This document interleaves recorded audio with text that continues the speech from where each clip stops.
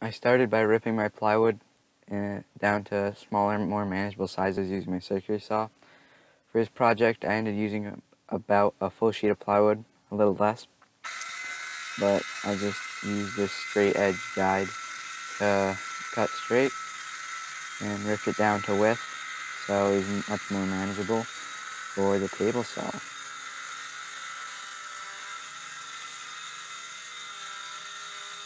Now with the table saw, I just ripped my panels down, and this ensured that they were equal length.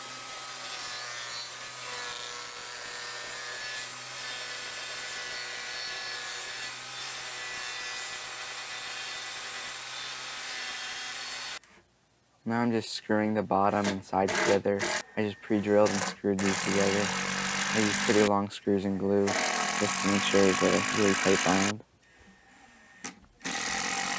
And then I moved my cabinet to the ground, and I clamped the backer board to where I was going to drill my hole just to help prevent against any blowout, and it really helped with the blowout. And I just ended up using a Forstner bit for this. It's important that it fits the pipe. My pipe was 3/4, which is the thickness of my plywood, so it worked out well, but it would probably work with most sizes of pipe. And I just drill. It was a little slow because my Forstner bit was kind of dull, but I got through, and there was minimal blowout thanks to the backer board.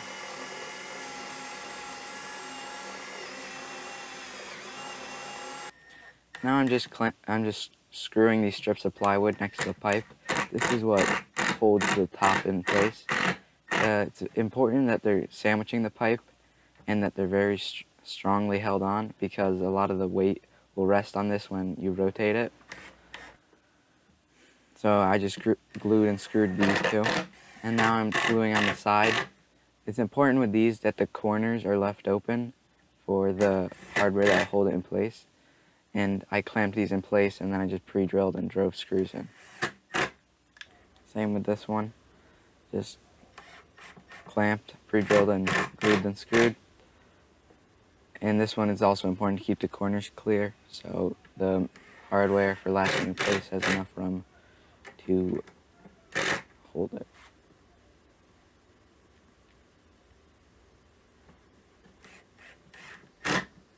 And now I'm just screwing on the side parts of this. These aren't that important, but it gives it much more structure, and it hides the inside. Like the other ones, I just glued and screwed these.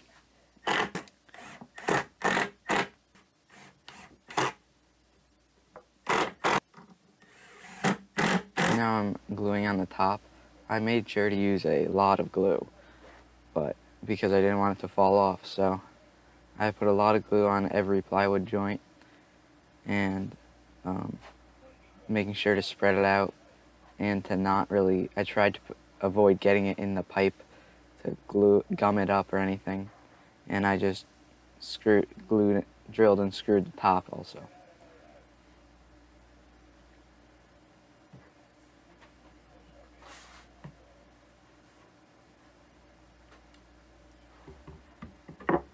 Now I just placed the top on, and I used some clamps to hold it in place to make sure that it really sandwiched everything together. This was very important because it would have been very difficult to make sure that it was on there right. And then I just went at it with the screws, making sure to get as many screws as possible. I hit every joint, or every strip underneath, making sure to not hit the pipe. And yeah.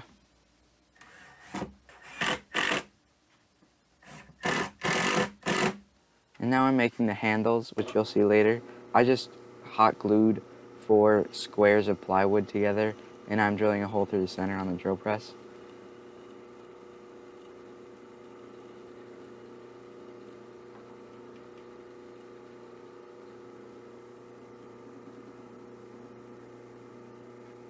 Now I'm cutting these squares into circles at the bandsaw.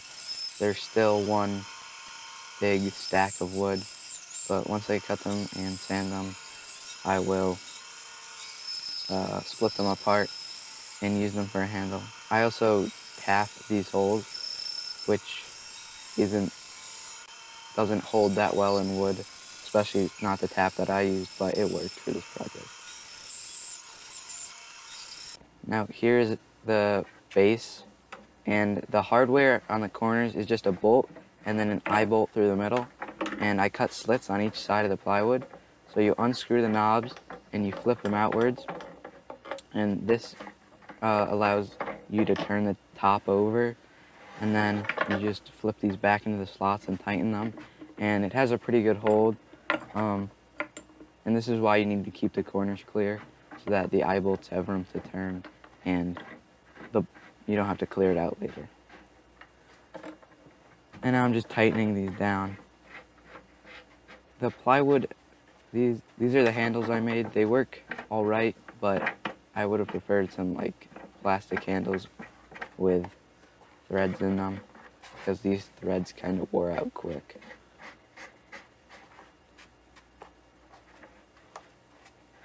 Now I'm just trimming off the pipe. I used a hacksaw for this. You could really use anything that can cut metal. It went pretty quick. And I left a little extra over so the pipe didn't slip back in, but it doesn't matter really how long you cut it. And it just went, this hacksaw made quick work of this pipe.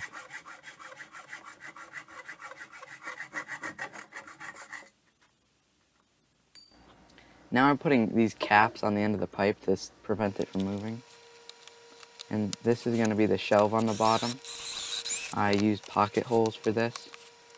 And so I drilled like 5 or so pocket holes on each side with my Craig pocket hole jig. These worked pretty well because it allowed me to not have to measure from the sides in, and went relatively quickly and held pretty well.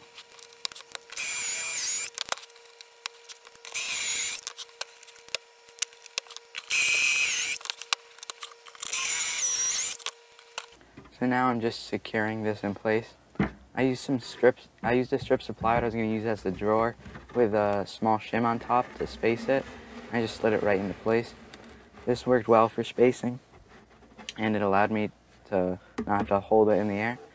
And I was making sure it's fully flat on those. And then I just came back and drove in the screws, and it sucked it in the sides to it.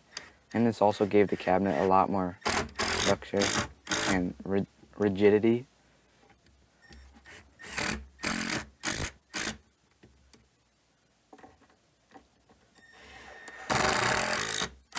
And now I cut strips of plywood these are strips of plywood I had scrap, and now I'm just measuring out how long they are and cutting them down to size on the miter saw. These aren't from the sheet of plywood I used, but there was enough scrap left over to make these. So this whole project still could consist of one sheet of plywood. And now I cut a slot in them at the table saw. This was going to be the bottom of the drawer, was going to be 1/4 inch plywood, and so this slot allows for the plywood to sit in it, and I didn't have to use any fasteners to hold the plywood in place. And I just went really slow with this. I made sure I had my depth right, and it did take 2 passes to get a 1/4 inch slot because the blades only fit in.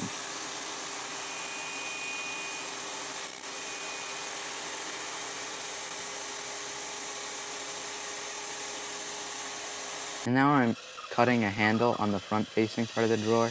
It's just a simple handle, and I cut it on the bandsaw.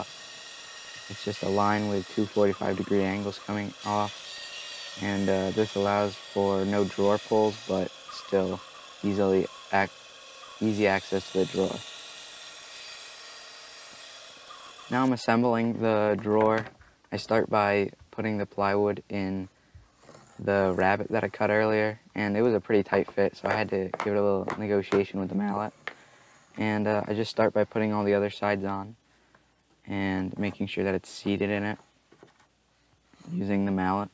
And then I just put glue on each face, and then I come back with a brad nailer and give about 2 or 3 brad nails per side.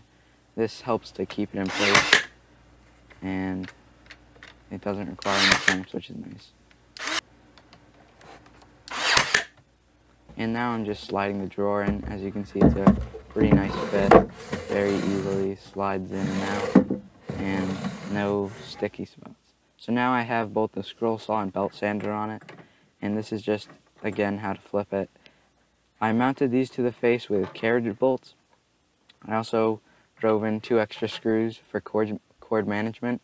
This helped a lot with the cord, and even though these tools weigh a lot, they were relatively easy to move. And as you can see here, it kind of balances itself and doesn't like automatically flip. Yeah, as you can see, it was very easy to move these heavy machines, and there was no trouble with the cabinet or the pipe supporting it. And then I just take the knobs and fasten them to the side, and you're ready to go to work. So all in all, this project was very easy. It is very nice because it allows for you to have 2 tools in the footprint of 1. And I did end up putting casters on the bottom, which I didn't show, but it allowed for it to be moved around very easily. And all in all, this project was definitely worth it. So if you guys liked the video, leave a like and subscribe.